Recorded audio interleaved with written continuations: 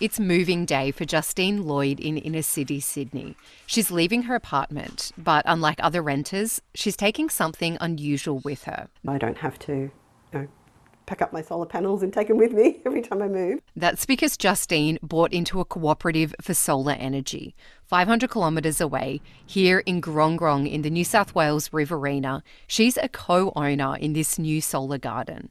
So what happens is people buy a plot of solar panels here, the energy is produced here, fed into the grid, and then they get a credit on their bill. In Justine's case, even if she moves house. Haystack Solar Farm sold off plots for $4,200. The co-op says the solar gardeners will get $455 a year off their power bills for the next decade, and predicts that returns will be higher.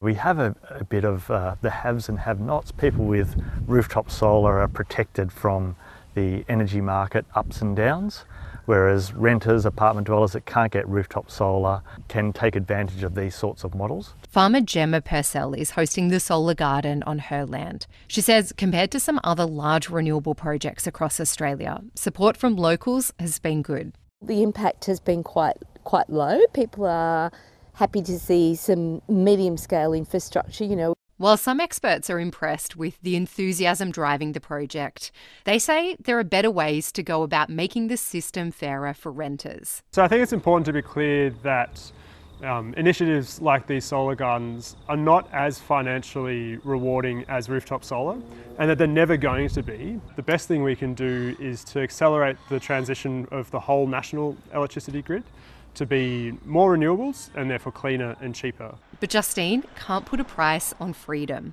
You just never know where you're going to be living next year. Jo Lauder, ABC News, Grong.